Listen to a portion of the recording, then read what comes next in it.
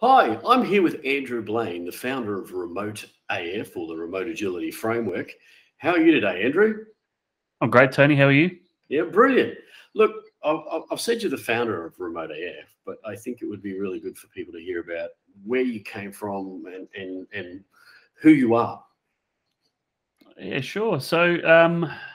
I live in Melbourne, in Australia. Actually, a little bit out of Melbourne. I'm in a little country town called Woodend, uh, which is about 70 kilometres north of Melbourne in the mountains. Um, and my background is in technology. About 11 or 12 years ago, I started a consultancy called Elaborate, which probably became Australia's leading lean agile consultancy, and that's where I first met Tony. And yeah, over about a decade, we worked with organisations large and small, from the very first sort of digital startups in Australia that sort of became those larger companies, right through to big enterprises on the challenge of how do you deliver products and services faster and with higher quality. And obviously, Agile was at the heart of that. About a couple of years ago, we saw that COVID was going to create a groundswell movement towards remote working, and we didn't think that there was anything in the market that really helped organizations with the challenge of how do you build a sustainable remote organization. So along with Tony and a small team, I started Remote AF, which started off as the Remote Agility Framework, but then someone said Remote AF sounds funnier, so we kind of stuck with that. Brilliant. Yeah. And we are well aware of the connotations, I suppose, because a lot of people ask, Remote AF? Do you know? Yes, we do. But we thought it was funny, like you said. And Andrew, I think one of the things that might be interesting and I'd like to cover is, and why I got you on today, is a lot of people have heard about it. We've been running about 2 years now, but we still get asked the question, what is the Remote Agility Framework and where did it come from? So, I know you're very passionate about this, being our founder, so I think it's pointed that we hear from you. Yeah, sure. So there's a lot of information out there about how to run remote teams, and I suppose playbooks for how you make a team work effectively in the remote context. The kind of work that we'd been doing for a decade before we started this was working with larger programs, so distributed teams internationally, where you'd have, say, a team in the UK, you'd have a team in India, you'd have a team in Australia, and you might have individuals in different parts of the world, and you were trying to make those things work. And obviously, there's some stuff out there that helps with that, but there wasn't really anything that specifically said, oh, here's how to make a remote organization sustain. When the pandemic kicked off, we did some strategic planning, and the first thing that we thought was, well, this will be the movement that makes working from home or working from anywhere eventually stick. And we saw that there was a huge amount of social and environmental benefit potential in that shift. And I suppose as a group, we decided that if we could build something that helps medium organizations and even larger organizations with the challenge of not just making a remote team successful for the pandemic, but making the organization sustainably successful beyond the pandemic, then we can keep people out of offices, we can keep people out of cities, we can stop the meaningless and environmentally costly commute, we can stop people flying around the world and around their countries for meetings that could be done like this. And more importantly, Tony would never have to leave Bribie Island to go to work, which I think was your motivation for getting right behind this. Yeah, absolutely. Living on an island definitely was a pickup for Tony. Let me pick up a bit deeper on that, though. The sustainability piece, because I know that you're really passionate about that. As we all, when we were putting this together, we were all very passionate about the sustainability piece. Talk to me a little bit deeper about that, because I think that's one of the real defining factors here about what we're trying to do. Yeah, look, I think it's hard. It's hard to talk about the. It's hard to talk about the challenges that we're facing at the moment as a global community without things feeling like they're a little bit too big. And I suppose I'd spent probably the last 5 or 10 years kind of thinking, I'd really love to have an impact in this space, but not really being able to see any way that you could meaningfully do it. I mean, you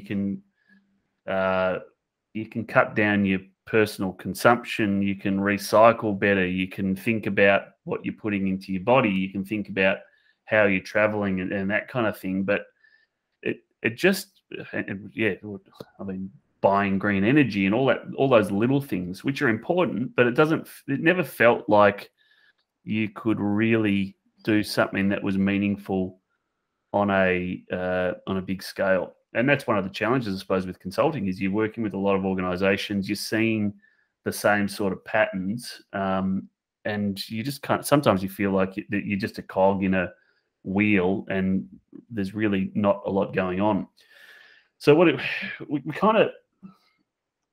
we had a hypothesis, which was proven by research, that if you can get people out of offices and get them working remotely, you can have a pretty significant impact. You can have an impact on the peak hours on the roads for white-collar workers, at least, which reduces the road-related emissions. You can certainly cut a lot of carbon out from flights that are unnecessary with remote work. But there wasn't a real groundswell movement for remote work before 2020. It was just a few pockets around the world that were doing it, and yeah, we had flexible working policies and stuff like that. But it was hard to make something like that stick. You had to build up trust with your leader. They had to let you do it, and then it'd be sort of a delicate negotiation for the duration of your relationship with that leader, followed by a new negotiation if you had a change of leader. The pandemic shifts all that. Pandemic meant that there was a whole bunch of capital that flowed to the problem. So leaders had to trust that their people would be able to work from home, because their people were working from home regardless. That's massive amount of trust capital. You had a huge amount of intellectual capital. So you had to teach your parents how to Zoom call their grandkids. You had to teach your great-grandparents, if you have them, who are in nursing homes, how to communicate with you over a Zoom call.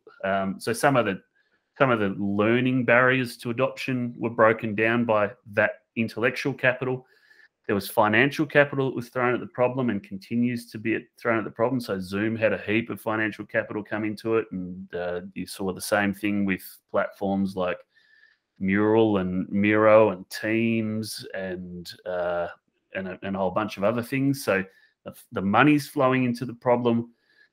And that just removes the inertia, as Simon Wardley would put it. It takes the inertia out of something which was emerging and pushes it straight into the mainstream.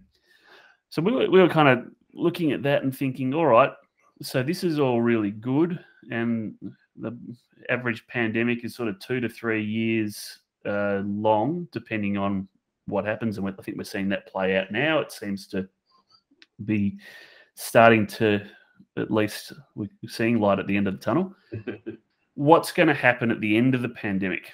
And what we hypothesized back in 2020 was that you'd have some dead money that'd be sitting there. So there's capital in the airlines, there's capital in corporate offices and the occupancy of those corporate offices. There's capital in and around retail in cities and all the services that support people coming in and out of cities, be it transport, be it your rail networks, your taxi companies, all that sort of thing.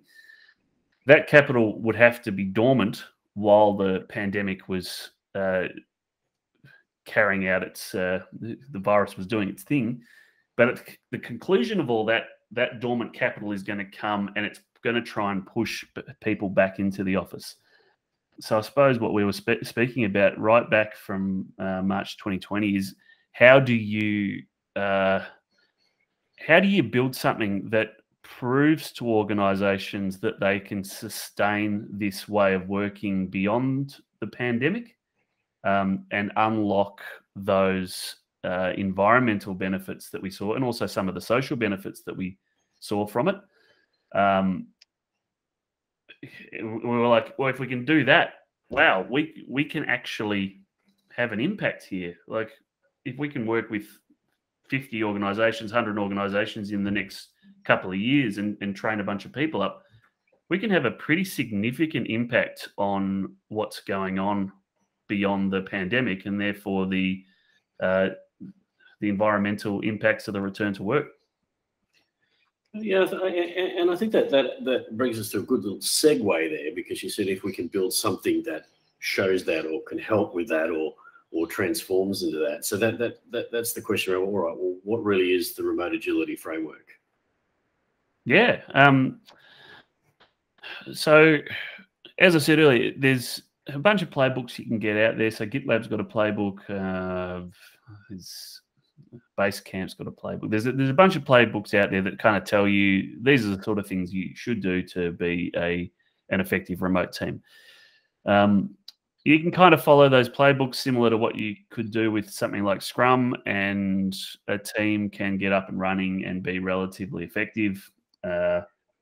And to a certain scale, with the right kind of leadership and the right kind of people, so people that are self-starters, that are motivated and engaged in the purpose of an organization, those sort of teams are going to be sustainably successful.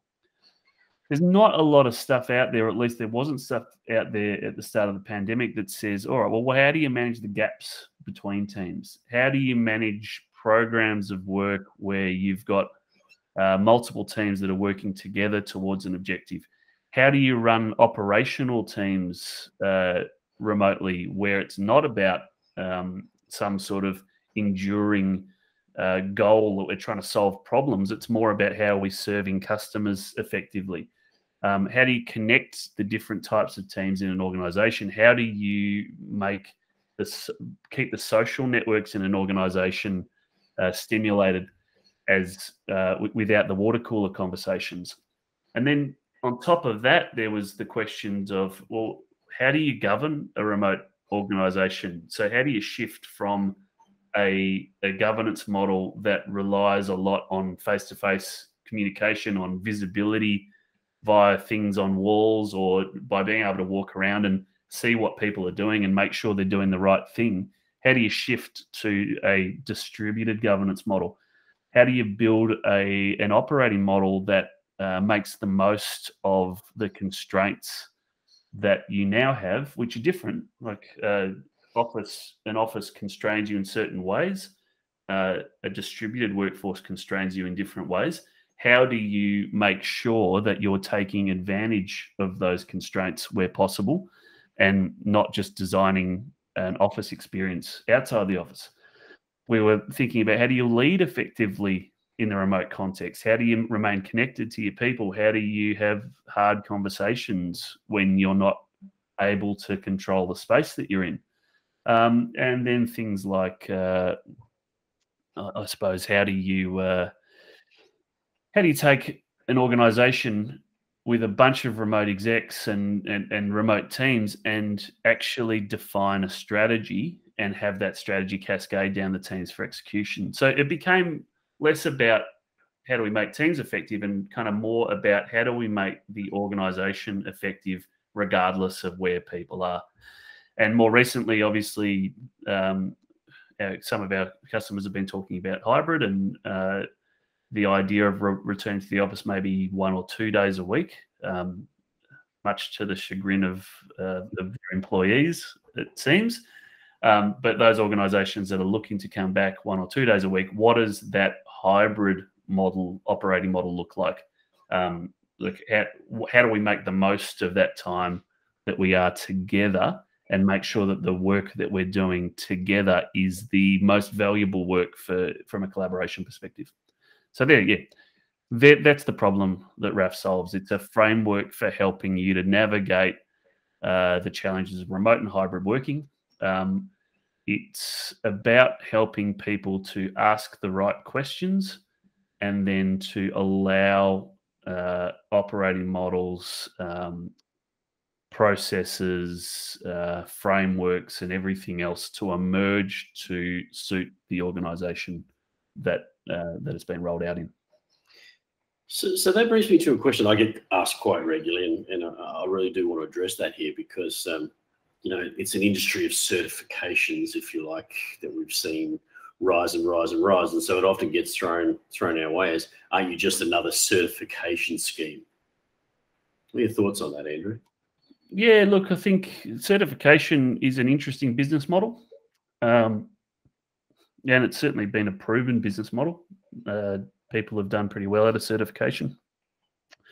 What is the challenging aspect of certification? Well, what we've seen in practice is that you can get a certificate pretty easily. The learning experience for getting a certificate varies greatly from product to product and also from issuing body to issuing body. And as a general rule, we're not seeing that people with certifications are necessarily being taken on the learning journey that you need to in order to at least get to the point where you can start to role model what good looks like.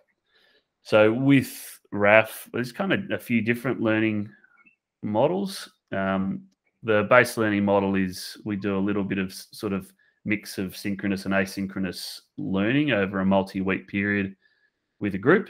And then they become part of a community. And the idea is that the community meets regularly to work out both where to take the product, but also to help each other with things. And that's that's for the things that sort of fit at that team or program level in the framework. And then we've got executive patterns like governance, like operating model design, like strategy, where it's not really easy to download the 15 or 20 years of experience that you need in order to understand how to do those things effectively. You can't run a couple of days training course and expect that someone's going to be capable. So the only way that we can really see those things being delivered effectively is if people are participating in the process of doing things and learning from a mentor as they go about it. So we anticipate with the executive patterns that they'll scale slower because we'll be constrained by the number of people who are effective at teaching them. But as we bring people on the journey of learning how to use things, then eventually they become the teachers, and through that model, we'll slowly build the ability to scale things out. Yeah, let's expand on that just a little tad, because I think that everybody's going to be asking that. Been going for 2 years. You've sort of given the length and the breadth of it now. Where's it headed? Where is the next step forward for remote agility framework?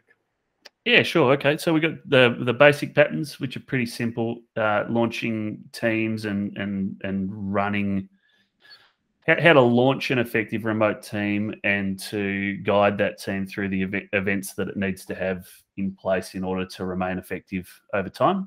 That's a pretty simple pattern.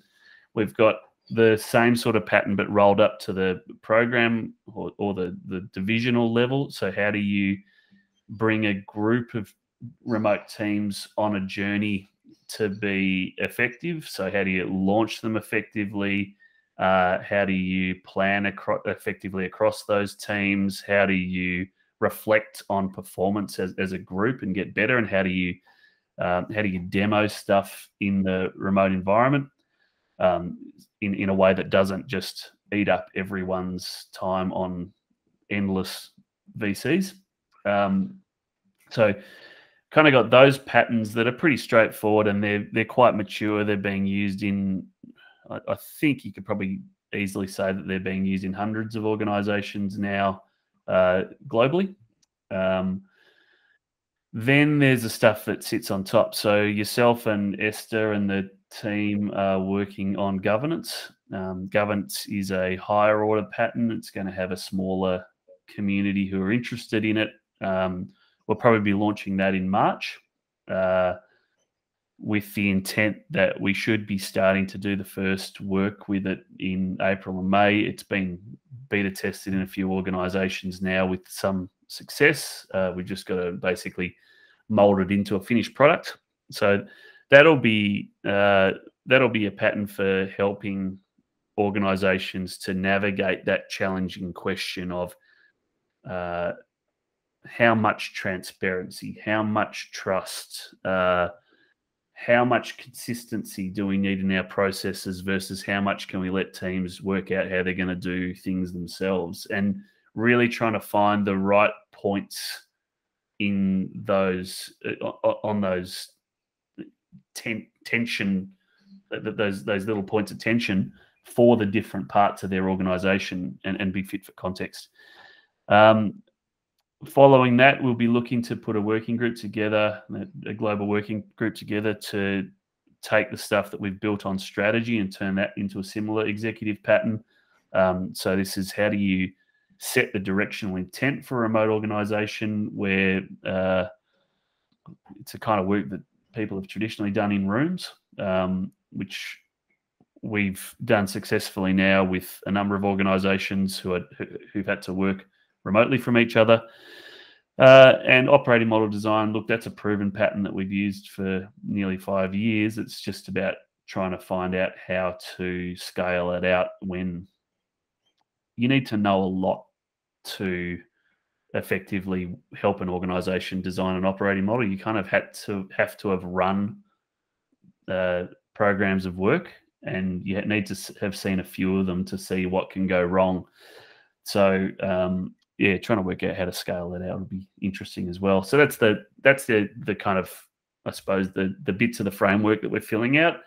From a overall product perspective, we're also looking at how do we distribute what we've done as it becomes more stable through some of the more common platforms that are out there, and also how do we start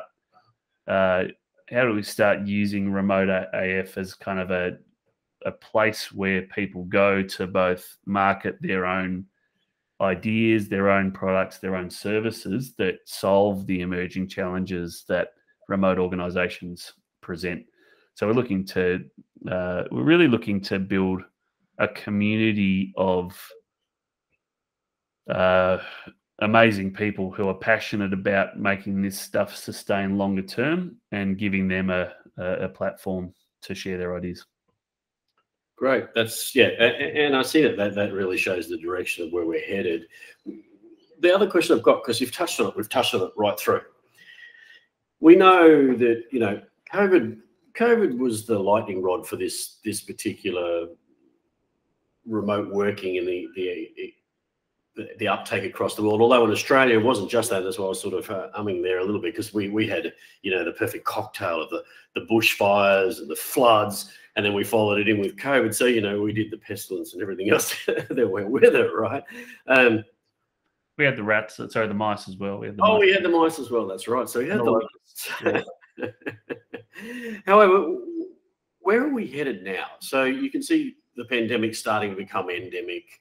We'll always have those things, those events where you do get driven to this. But where is because one of the things you're hearing out there at the moment, Andrew, and I'm sure you're talking to people just as much as me, there's the supposed great resignation. There's the great embracing of I only want to work from home. And then there are the organizations that have embraced it in totality that are actually out there saying, come and work for us because we are completely remote. We'll look after you. So where are you seeing this? Because we hear remote, we hear hybrid, we hear distributed, we hear location agnostic. Thoughts? Yeah, so I think the inertia that prevented remote from being adopted was originally technology. But the technology problems were pretty well solved by the time we hit COVID. So I think the remaining inertia for that move was two things. One, people are a little bit slow to change outside of a crisis. And two, the trust capital that was required. So the crisis provoked mass change, and people will change in a crisis. Yep. It also forced the conversation around trust. And now people have proven that they're effective. In fact, a lot of organizations, the metrics are showing that teams are much more effective remotely, or at least certain types of teams. So we're not going back, but we are going to move forward. And what does moving forward look like? So I think there's one pathway, which is hybrid. And it'll be really interesting to see how organizations navigate that challenge. We've probably seen 50 or 60 models in 50 or 60 organizations that we've spoken with. Everyone's trying new things there. The people who've been doing it for a while, basically, the lessons that you can learn from those organizations is that if you can make work a social space, if you can make it a collaborative space, if you can make it somewhere where people go to build their informal networks as much as they go to work, then that's the sort of model that works in hybrid. Another pathway is the work from anywhere, or the digital nomad pathway. So we still have some technology inertia that would prevent you from being effective as you traveled around without a fair bit of work. But things like near-Earth satellites, the Starlink being released, we've seen some interesting products emerging around kind of the idea of distributed workplaces. So you can drop a workplace into your backyard that you can rent out to other people, or you can just take space in a coffee shop or in someone else's building with a solution like Liquid Space or something like that. So we're starting to see the things that would have prevented people from doing that digital nomad thing breaking down a bit as well. And hopefully that means that you don't really need to take a gap year to travel anymore. You can kick your career off and travel at the same time, see a bunch of stuff and still show up to work. Maybe you don't want to be working 5 days a week when you're traveling, but 3 or 4 days a week to keep the money rolling in whilst you're visiting some pretty cool places sounds like a good thing to me. And then I think there's possibly a third future, which is hard to get. It's the breaking down of borders in terms of talent. So I'm already starting to hear from the executives that I speak to that where they've outsourced to places like the Philippines or to Vietnam or to India, wage pressure has come on big time in those areas, because you no longer have to live in Silicon Valley to work in Silicon Valley. And the top talent in those companies, particularly in high demand functions like technology, are finding that they can apply for these remote jobs and they can demand equivalent wages to people who are living in the cities where the organizations come from. So I think that's kind of disrupting a little bit that satellite office business model where you set up a satellite office for someone and you hire staff for them and you manage them, because those staff are increasingly going direct. And from a social equity perspective, we see that as a really good thing. If people can stay in their local communities and earn Western money, then that's great, with the caveat that we can't have this endless growth story without hitting some sort of ecological ceiling. So yeah, there's two sides to every coin, right? But yeah, I think they're the three things that we'll be watching for. First one again would be the hybrid model. Second one, the rise of the digital nomad, and the third one being a more equitable employee experience across borders. Yeah, I'm all for that equitable one where I sit on an island and don't have to go anywhere, right? So you were up the bridge at one point during COVID. I don't know whether you were trying to keep people out or keep yourself in. Yeah, well, I think a bit of both. Look, Andrew, that's fantastic. We're at the end of our time, so thank you for spending the time with us today. obviously, to get a hold of us, it's remoteaf.com. But how can they get in touch with you if they want to touch base? Yeah, you can find me on LinkedIn. You can hassle me on Twitter. I think I'm Andrew James Blain on LinkedIn. I'm AJ Blain on Twitter from memory. But yeah, you can find me. I'm out there. Or just get in touch with us. Join the community at RAF and ping me on the Slack channel. Fantastic. Look, if you like this episode, viewers, please like us, subscribe. Thanks for tuning in today. Thanks, Tony.